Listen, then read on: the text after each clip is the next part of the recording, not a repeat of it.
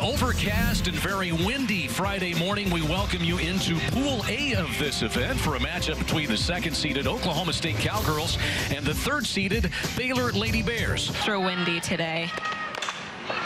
That line shot is over the outstretched glove of Montgomery and into center field. So Scroggins singles into right center on an 0-2 pitch. Got out at first. Chopped to Shippey. Did she make the tag? No. And no throw to first base either. So the bases will be loaded. Bases loaded, only one down in the first inning. Wallace, Shippey cuts this one off, can't come up with it. Racing in comes Scroggins, and it's 1-0 Baylor. They'd have to feel good about it. Lifted, shallow left center field. That's going to land in the Bermuda Triangle. 2 runs will score, 3-0. Baylor on top. A flare base hit by Madison Kettler. Whitney Whitehorn drills this one down the left field line. It's a fair ball, and it's gone. Oklahoma State is on the board.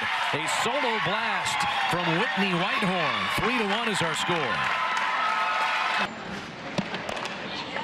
Right back it comes to Simonek. She'll throw out to Pennington for one, and the relay to first is in time. Oklahoma State gets a timely double play here. 1-0 pulled again to Dawson. 1, 2, 3, and 8 straight retired for Gia Rodoni.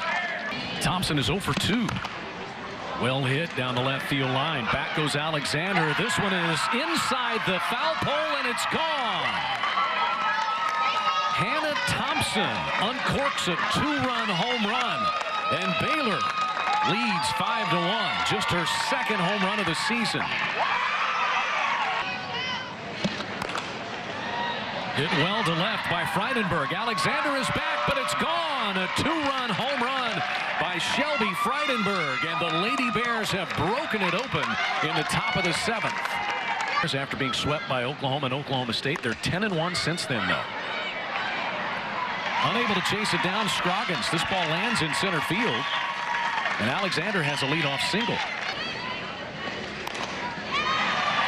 Through the right side, stopping at second is Alexander.